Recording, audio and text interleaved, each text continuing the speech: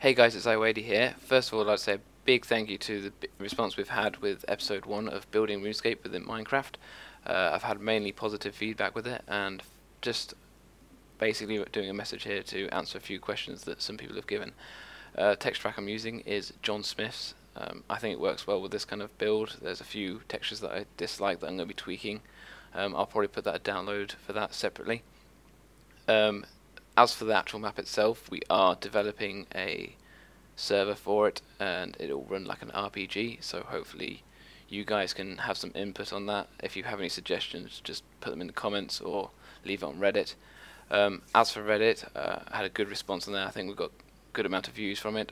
If anyone is watching this from just YouTube, could you upvote the Reddit and allow us to grow? That's about it this time.